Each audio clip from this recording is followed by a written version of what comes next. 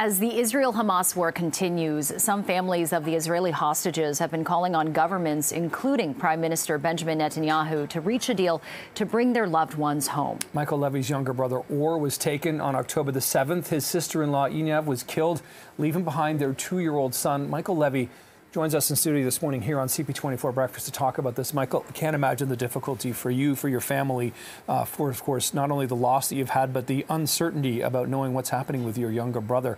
How have you been managing? I mean, I see the poster, I see the teddy bear, I've seen some other interviews you've done, but how do you continue to hold that hope that Or will come home? I wake up every morning with a feeling that I have one mission in life, and it's to bring little Almog, his father, back. I mean, I carry this teddy bear with me all the time to remind me that even if it's difficult for me, and it is, I have something that is much bigger than my feelings. There's a little boy, a 2-year-old boy who already lost his mother and didn't get a hug from his parents for 111 days. Yeah, it's a devastating situation, Michael. And, you know, we're talking about your baby brother, someone who you called, you know, the annoying genius, computer whiz who started his own company. And, you know, looking at that poster of Or, you talk about his smile and you say, you know, that's just not him posing, that's him all the time. Tell us more about what kind of a person he was, or is, I should say. Yeah, as you said, he is the annoying genius.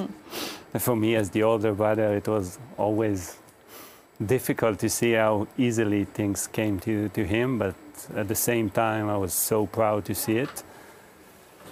And yeah, and like you said, always smiling, always surrounded by friends.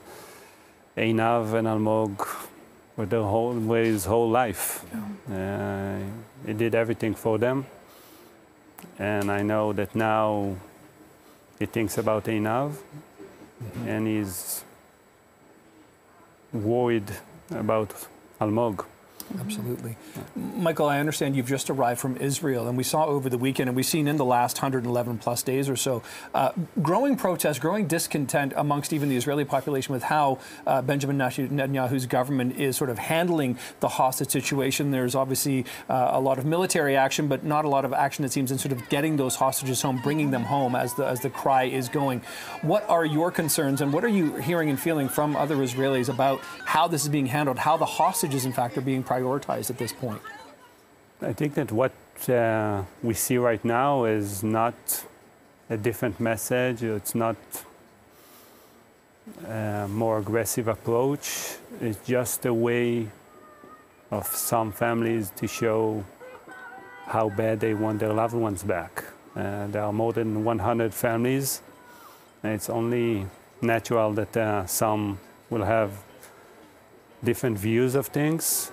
But the message is the same message, and it stayed the same message from the beginning. We want them back as soon as possible, and that's what we are looking for. This is our demand. And the fact that they are not here right now, back safe with us, means that we all need to do more. Me personally, the media, the Israeli government, the Prime Minister of Israel, foreign governments, we all need to do more. And that's why I'm here. I want everyone to understand that Or and the rest of the hostages are real people with families and hopes and dreams. And the only crime was that Or and Einav wanted to celebrate peace and love in a music festival. Michael, give us an idea of what your day looks like. I can't imagine what the last 3 months have been like for you since you found out that your brother and his wife was taken. But what do you do every day in terms of calling people, talk to people, and, you know, trying to rally the support to get your loved ones home? What does the day look like? I keep saying that there's the old Michael of before October 7th and the new Michael after October 7th. Sometimes I look at myself in the mirror and I don't even recognize myself. This is what I do for 111 days. I barely sleep. I travel around the world in delegation. This is actually my 6th time abroad in less than 2 months. I talk to politicians, I talk to diplomats, to media, to whoever is willing to hear the story. And it has its cost. I have 3 little girls. Wow. I don't even see them. Even if I'm at home, I'm not there because I'm always thinking, what's next? How can I improve? How can I do something better to bring all back faster? It breaks my heart. Michael, it must have been, and it clearly is, an excruciating 111 days or so. Appreciate your efforts here, and we're really thinking about you and your family and hope that Or comes home soon, along with the rest of the hostages as well. So thanks for joining us here on CB24 Breakfast this morning and sharing his story and your story as well. Thanks for the time today.